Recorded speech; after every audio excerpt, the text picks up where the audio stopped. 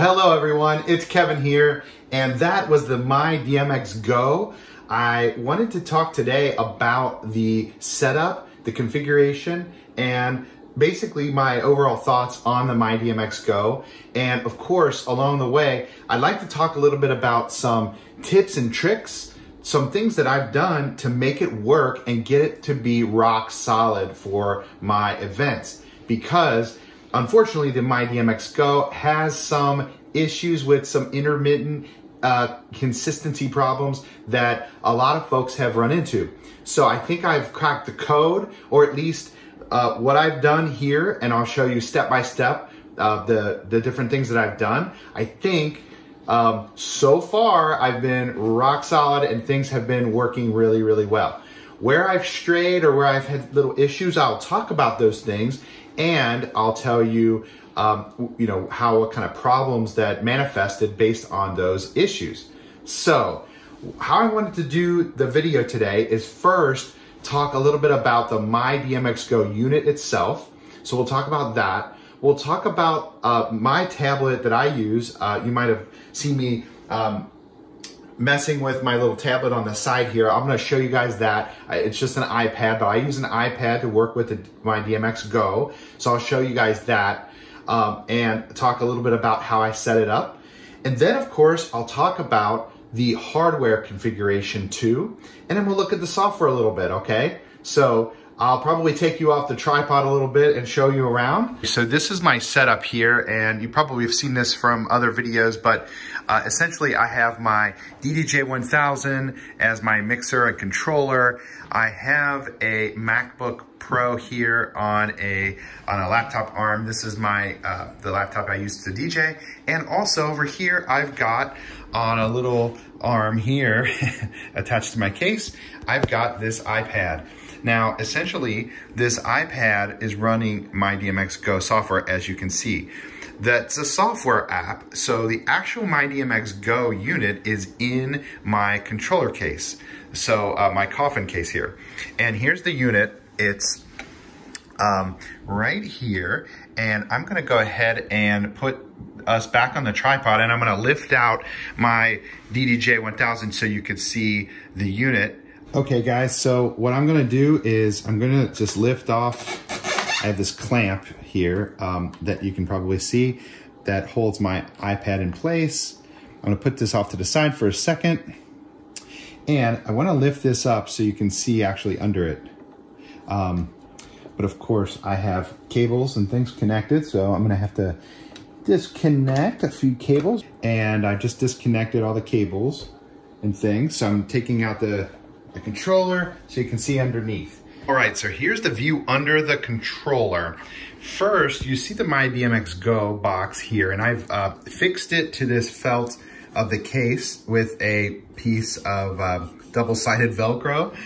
And essentially what I've got here, if you look at the unit, is just the Wi-Fi antenna. This is just the Wi-Fi antenna that comes with the unit, of course. This is a USB-C power connector here that basically winds its way over to my power strip that's also here in my case. And then also you'll see this. This is a DMX connector, and on the MyDMX Go there are really two different I guess universes that you can set up and connect to. And so I'm using the first one here.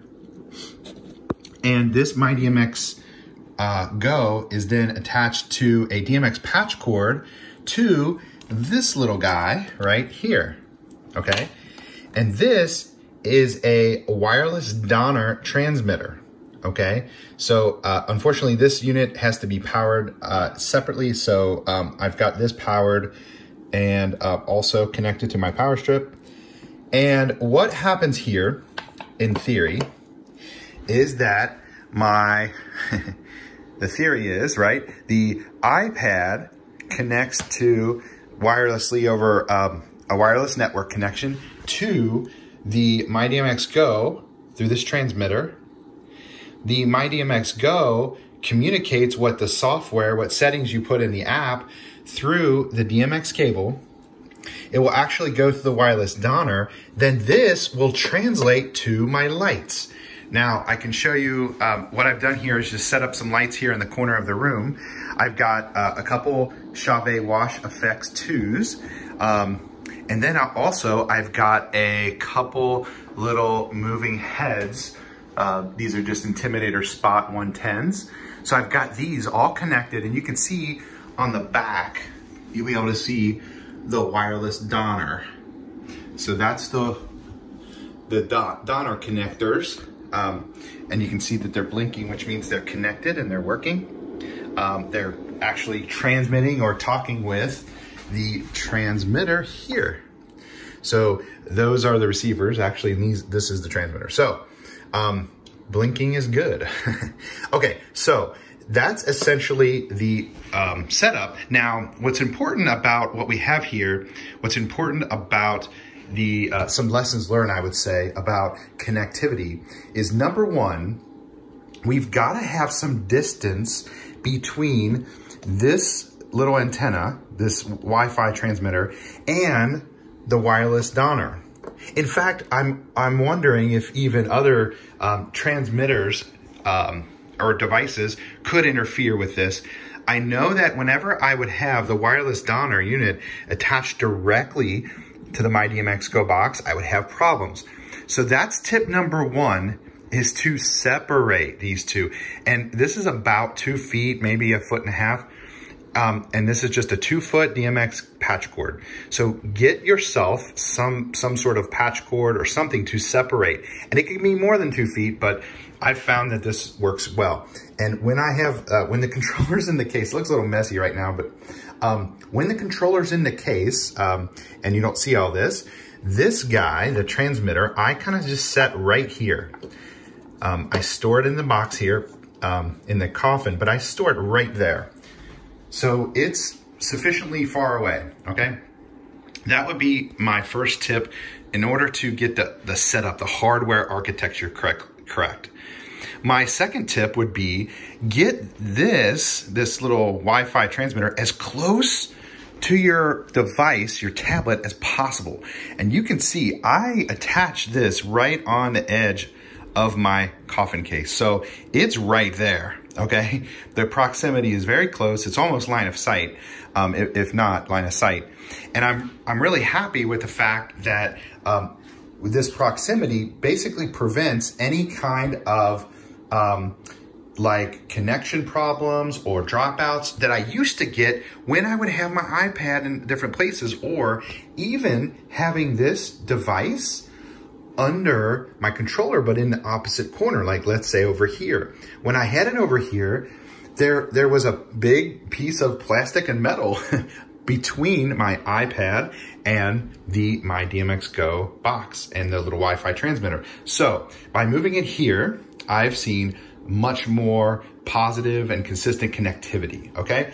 So that's like tip number 2 with architecture or hardware setup, is get the Wi-Fi transmitter close to your Wi-Fi device. I guess this is a receiver, but anyway, you get my point. Get those two devices close together and line of sight if possible.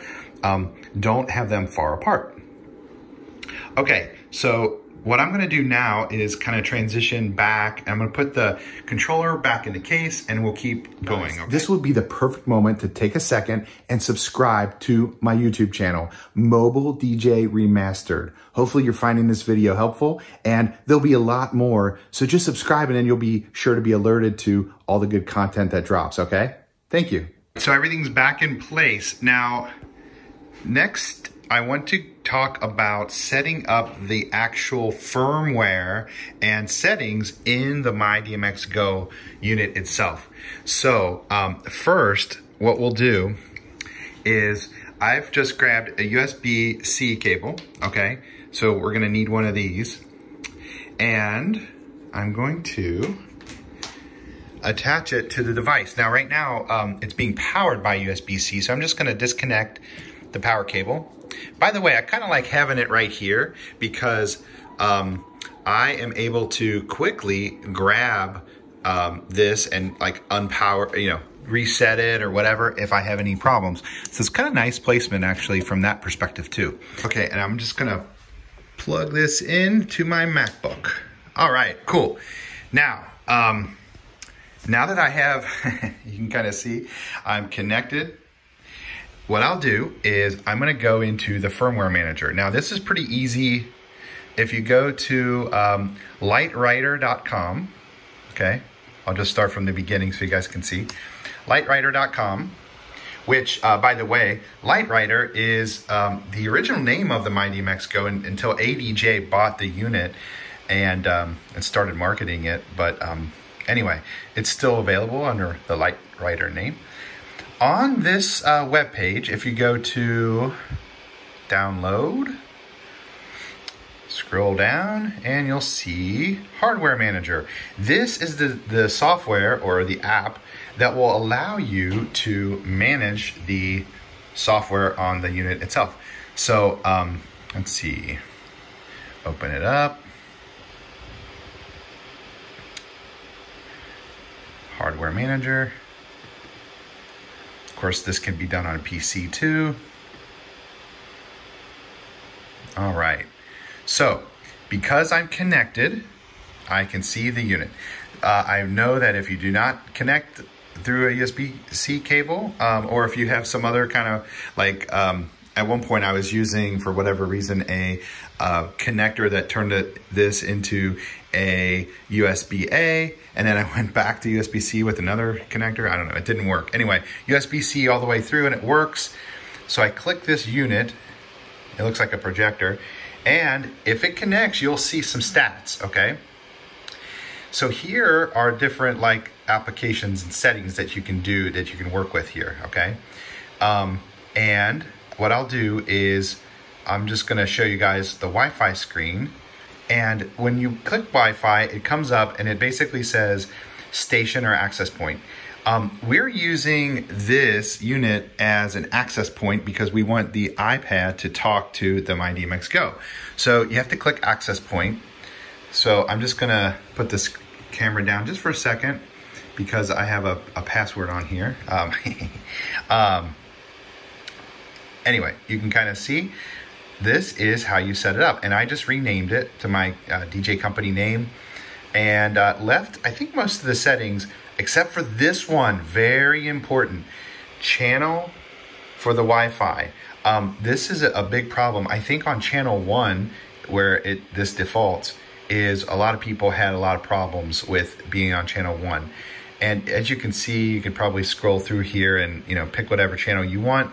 A lot of folks, I think, are getting to venues and scanning the channels for availability before they pick their channel for their MyDMX Go. I've set it to 11, which is I don't know, it's a higher up in the sequence, and I've not had any problems being at 11. So I would suggest, you could rename this if you want. I would suggest putting in your own password, just changing it from the default that MyDMX Go gives you. And I would suggest making this channel, I don't know, 10 or 11 or 12 or something higher, maybe double digits, okay? I'm not even sure how high this goes. Looks like 12 is the highest it goes. Okay, so that's a less crowded bandwidth or network address or channel or whatnot. So use something like that. So I'm gonna put my password back in. Now, and I can just say store, and it's set up. The other piece that is critical here, up at the top, there's a firmware icons. Click that and double check that you have the latest and greatest firmware. This is definitely something that would take you down. It will hurt the consistency if you do not have the most current version. And I think this, of course, my software, my website, when I accessed Lightwriter, when I use Chrome, it actually attached to the internet and pulled this down and said, hey, look, this is your latest. So this is good. This matches up. If it didn't match up, I can click firmware update and it will go ahead and update the unit. And I clicked it. Let's see if it's actually doing it. Okay. So I guess I'm just resetting the firmware. Okay, cool. All right, and let me check. These little lights help me kind of tell me if it's on and if it's active and connected. Okay, cool. Looks good. Now, notice this, that, you know, once you do this, if you had to jump up a firmware version or whatnot, just double check that your Wi-Fi settings and things haven't changed. There's some other settings in here that you could probably play with, but those are the core two things that I think you need to do. Firmware, Wi-Fi channel. Get those set in your hardware manager here on your MyDMX Go. And that is, that's another step toward consistent performance with this guy, okay? So next, what I wanna do is show you guys what I do on the iPad, okay? So I'm gonna start from scratch. I'm gonna just kind of, I'm gonna shut down MyDMX Go, and we're gonna start from scratch. So my first tip on your tablet is I would not use this, I would not have this tablet like, you know, set up and used for lots of different purposes. I would try to keep it kind of clean.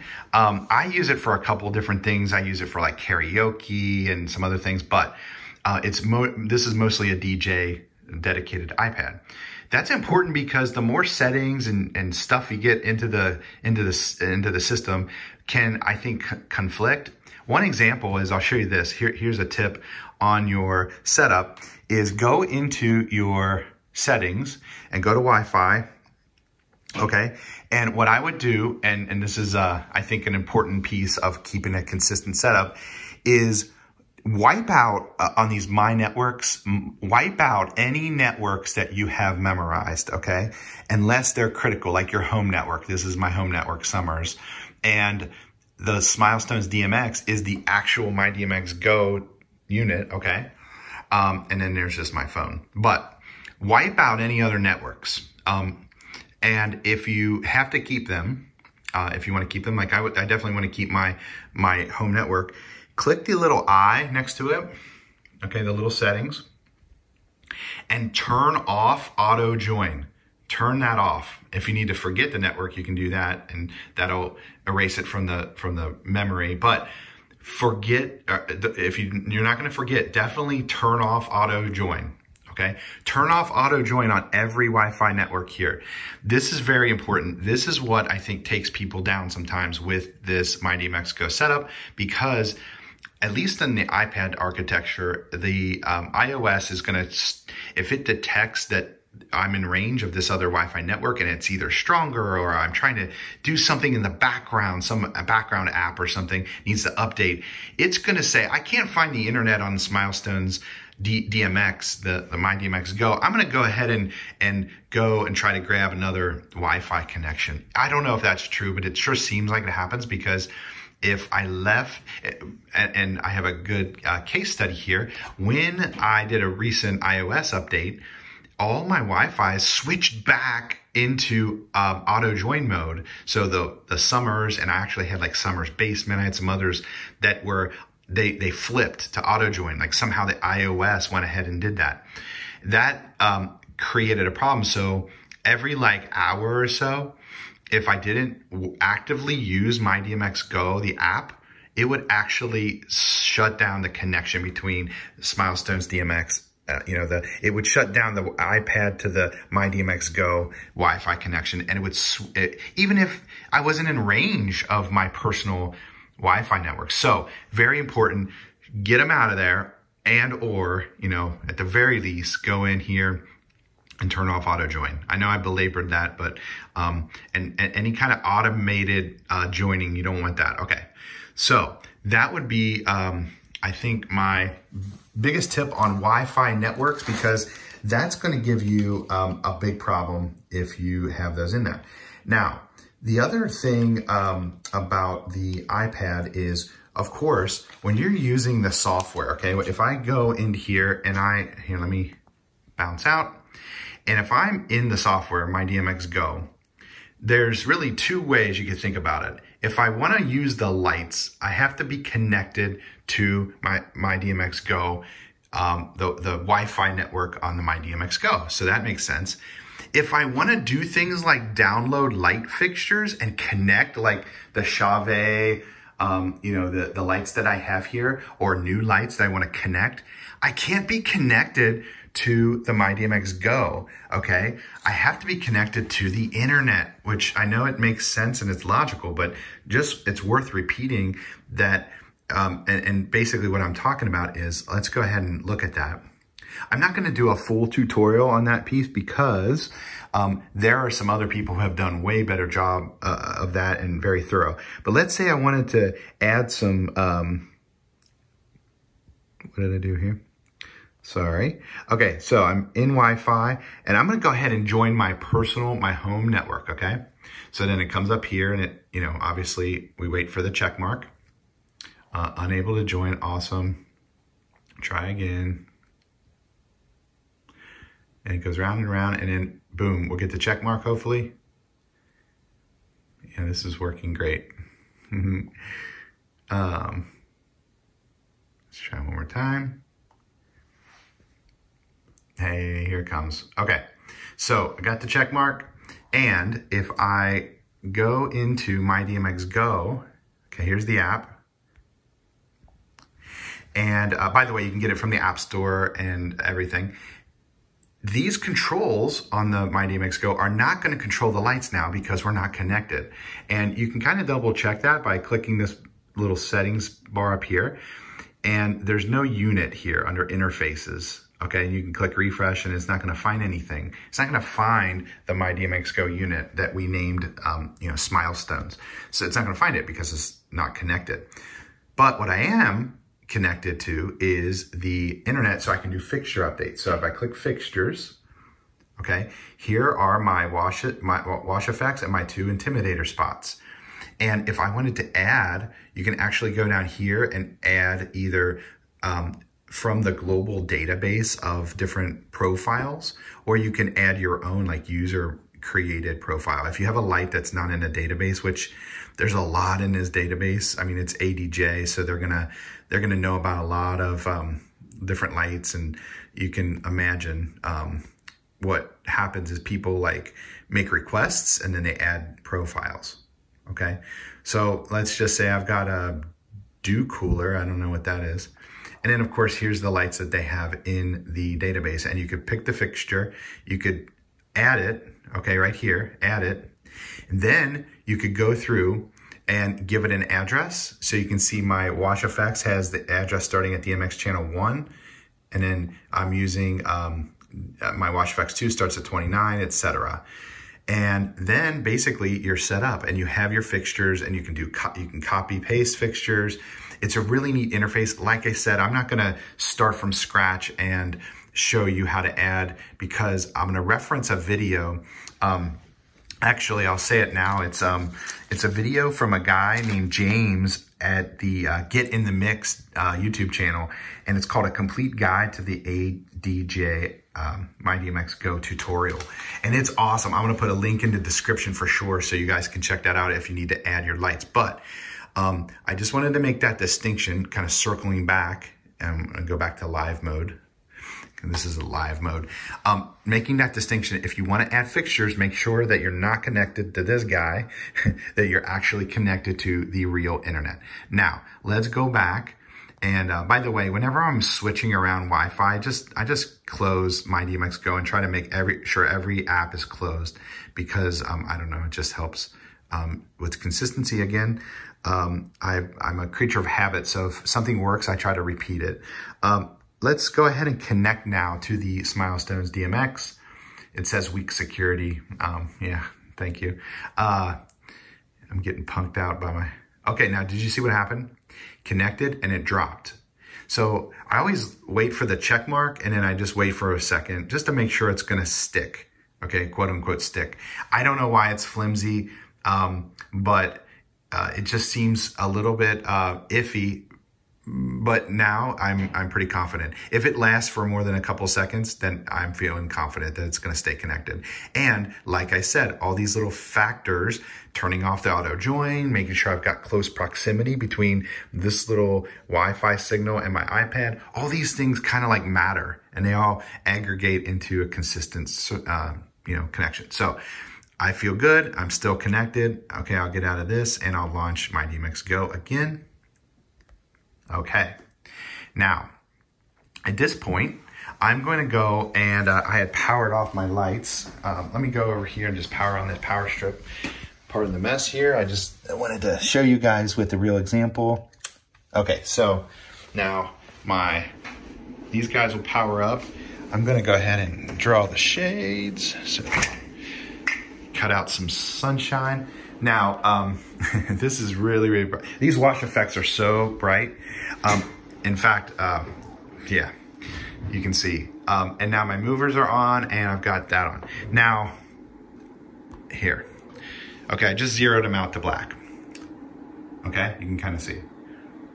And by the way, you can tell those addresses we talked about earlier, you can see how they're addressed here. They're upside down, of course, but anyway, you can see how they're addressed. This is the DMX1 there. Okay, so let's go back to here. So what's going on is if I click this little menu icon, I will now see MyDMX Go because I'm attached to the unit. Now let's say that I attach to the Wi-Fi and I go in here and I don't see any connectivity with my lights. The lights aren't interacting with the software. If I click this refresh, okay, it should find this interface because I'm attached to the Wi-Fi network that owns it. Okay, so there, I found it and it's good to go. Now, if you don't find it, I would start over, okay? And start over could mean, it could mean shut down your iPad completely, power off your MyDMX Go, power it back on, turn this back on and try that, okay? And of course, you would want to troubleshoot your connectivity, like making sure that your wireless donor, or if you're using wired DMX, that it's all set up. But that's what I've had to do that before. But as I mentioned to you, with doing these different improvements that I'm talking you through and walking this process, I've not had to do that in many events, okay? So this seems to be rock solid for me. So moving on, I of course have the MyDMX Go and I clicked it and it turned it off, okay? So you have to make sure it's highlighted and now it's on and connected. So I can click back over here in the interface. Now this is a super cool interface to play with. It's just a lot of fun. So I can do all kinds of stuff. So what we're gonna do first is I'm gonna show you guys just a couple different things here. First and foremost, I've got some presets down here that I use, and these basically are settings that I preset up, and then I locked them into these settings, okay? So just so we don't get blinded, I'm gonna turn these, I'm gonna turn the wash effects down to nothing right now, just to show you guys first. Okay, so you can kind of see the movers are kind of doing a sweep pattern, okay? And this is how that looks on the back side, okay? And what's going on here is I've just got this little sweep pattern selected. Now I could do all kinds of different settings here, and it's so cool what you could do. Like for example, in a real simple way, I can do a targeting. Okay, so essentially I can take this guy and move it up and down. So I can move it wherever I want and I can target these spots, okay? So if I want them over here, if I want to move them up, if I want to move them down, you can kind of see I've got this little grid. So that's really great and very useful, and you can individually select different spotlights if you want, different movers. That's really good for if you wanted to draw attention to, let's say, a bridal party coming in through an entrance or something like that. Now, here's some other things you can do, like let's say I want to hit this duck. What's the duck doing? Well, it's kind of like a swimming pattern up and down. You kind of see it going up and down, up and down. And here's what it looks like, sort of the light, okay? And you can see that they're together. They're moving together and they're very synchronous, but you have all these different features that I can adjust the speed. I can make it, half speed, okay? Or I'm sorry, I guess that would be an 1/8 of a speed. I can make it really, really fast. Okay, any case, you can kind of understand that you can do different speed options, okay? And that kind of goes along with whatever BPM that the unit is operating under right now. And I'll show you that in a minute. You can do size, so how big do you want the duck, I don't know, up and down motion, okay? So, I don't know if you can tell, I'll keep the sweep on here and I'll just adjust the size. Oops, I moved it to shift. I'll put it on size, maybe I will. I'll put it on size and then I'll adjust it and you'll see, like this is 100, okay? And then I'll make it real small. I'll make it like, now it's at 10. See how it's like, it's barely moving, okay? 15 or so, and then back to 100. So see, you can just play around with these different, and then shift is cool because it separates the two heads, or if you have multiple lights. So right now, I had a 50% shift, and watch what's going on. I don't know if you can see, but one goes up and one goes down. So they're shifted exactly 50%, and you can change that. Now, that's cool and all. So you've got these different patterns. You can move up and down, side to side. This is wild card mode, okay? And then targeting mode, sweeping. So all kinds of different cool features. But here is where you can actually switch out the gobo, and you know, if you've got different gobos programmed. So let's go to this one. You can kind of see here, I'll show you. It's switched out from that funky one to the light circles, if I can find it here. So you can kind of see it now. It's like doing these light circles, okay? So you can do that, and you can change color and everything. So it's pretty cool. Now, there's also other features, like if you had a more advanced, you know, gobo or more advanced moving headlight, you could change the prism and other things. Okay, so that's just like a little bit basic operation overview of that piece.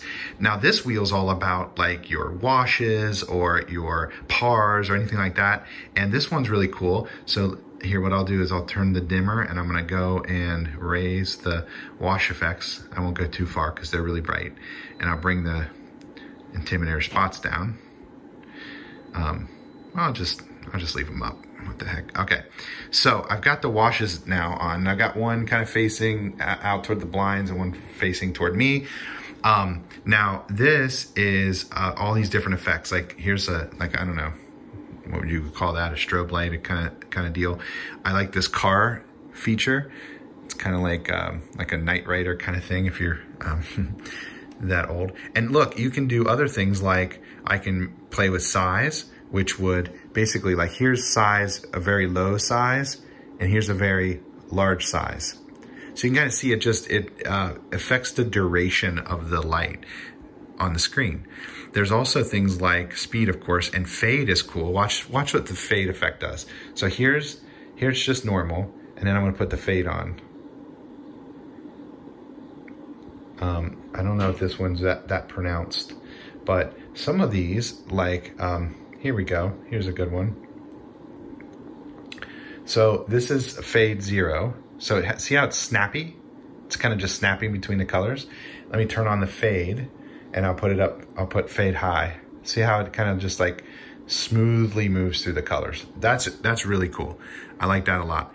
Now you can do all kinds of stuff with the colors, of course, if you have a good wash. Like this is just, you know, pulling from all colors, but let's say we only want, you know, reds, and you can just drag these off the grid if you want.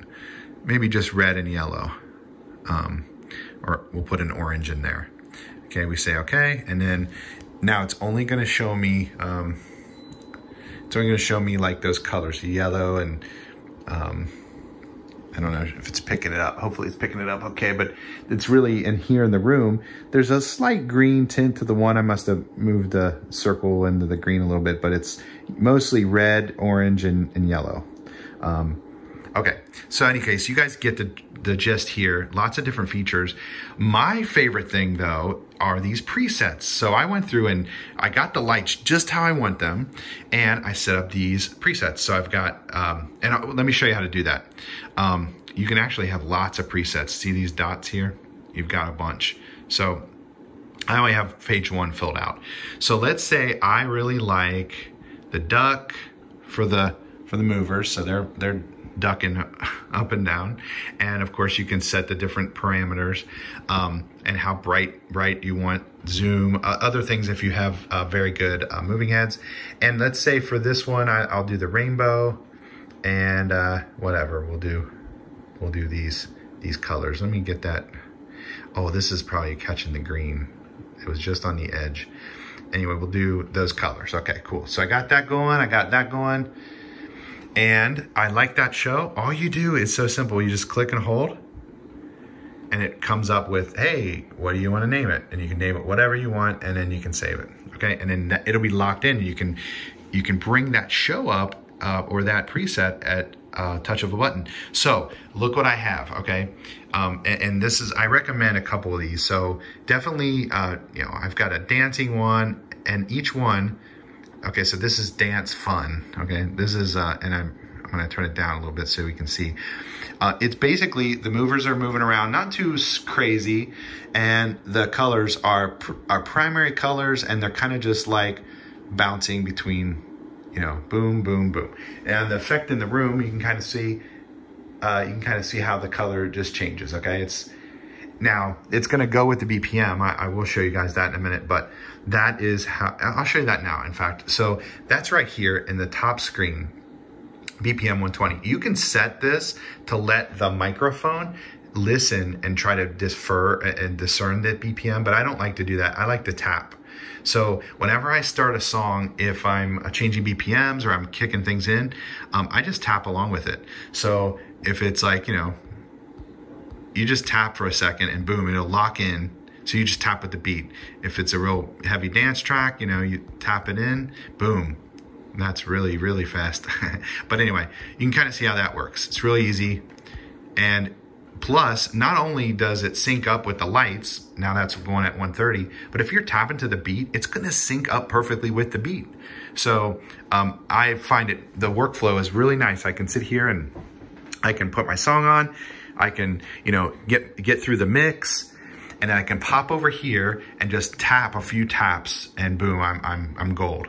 Okay, so I don't have to do that for every song. It's just like when I have substantial BPM changes, and you don't have to be dialed in perfectly. It doesn't have to be, if it's a 130 BPM, you could be 131 or 140 even. People aren't going to notice that as much. But what I do think you need to do is switch between programs, because if I just had this going all night long, with the movers going around and that, it would be kind of boring. So I have a dance elevated, which just picks up the pace a little bit. You can kind of see the lights popping a little more. Dance hype, which goes a little more crazy, and the movers are moving around more. And okay, and then I've got I got this dance popo, and this is just red and blue lights. But then here, I'll turn on the. Let me see if I can show you guys what the moving heads are doing. They're just kind of like spotlighting around the room. So that's been really cool. I like that one, Dance Popo. That I don't bring it out all the time, but Dance Fire is just like orange, and you can kind of see orange, red, and yellows, and then it's got a cool. I'm using a cool gobo. See if I can capture it. You can kind of see it. It's kind of like fire lines or something. Anyway, there's that. There's Dance Ice, which is just some blues and a similar kind of thing. More of a, I call it my dance milestones. These are my colors. So these are like my teal colors for my logo, and I got a teal gobo going on. So anyway, slow romantic. I use this a lot because I'll use this on slow dances, and it's just like warm, well, I wouldn't say warm colors, but like romantic colors, as you can see in the color wheel here. And it just is a slow, slow fade. So you can see the purple, and this washes the room really nice and just kind of gives a nice, environment. And then Dance Wild. This is crazy town if I drop something crazy. And so basically what's going on is these washes are blinking like crazy. Okay, as you can see, going through different colors, and the moving heads are going nuts. So this is one of the wild ones. Okay, now I also have this. This is, I think, really important. This clears everything out. I click this. I made this. Okay, I made it to where everything is off. Okay, and you can see when I click clear, the moving heads stop moving and lights go off. Okay, that's really important because, you know, there are moments like speeches or just whatever, you want to just shut it down. Okay, you can do other things to shut it down, you know, individually, or you can bring the brightness down. But even if you bring the brightness down, watch. Okay, Dance Wild. Here's the brightness control. I got it, you know, I got it down all the way, but look, the moving heads are still going nuts, and you can hear them because we're in a room here. I don't think you'd hear them in a venue or whatever as loud, especially people far away. But I think the clear button is awesome because it just stops everything. And by the way, to set that up, I went into some of these controls, but I also had to go into the actual fixtures themselves and go into the fixtures and set up, you know, stop the motion. So that actually took a little bit of work, but let me show you another couple things that I love about this thing. Like I said, it's good to mix things up a little bit. And let's say you're getting to a real hype part of a song, and I did this in my little intro. Let's say you're kind of doing Dance Elevated, okay? And here, let me turn it down, the brightness down. Okay, we're doing the Dance Elevated. You could do a couple different things, okay? You could turn on some strobe action to, like, you know, pop it up, okay, and I'll turn the strobe back off. You can do some stuff like that. That's kind of fun, but I love these right here. Okay, this is like a blinder, a blackout, and a hype button, okay? And this like freezes everything. Let me show you the blackout button. You push it and literally things black out. Now, you can see the movers are still moving, but they black out, okay? So that's kind of cool. You can do that right before a drop. Blinders, this is crazy, watch this. I mean, everything just comes on bright white, right in your face. And then my favorite hype button is this. If you push, you don't want to just push it and then let it go. You want to push and hold it and kind of watch what happens. I did this in my intro, okay? Right before the drop. Watch what happens. Okay, it like builds and builds and builds and builds and builds. And then somehow it just feels like it can keep building. And then right when the drop happens, you can either let it go and it'll go back to the normal mode, or you could, you know, if you're quick, you could go over here to the, you know, blackout and then pull off the blackout, you know, blackout here. I'll just see if I can show you.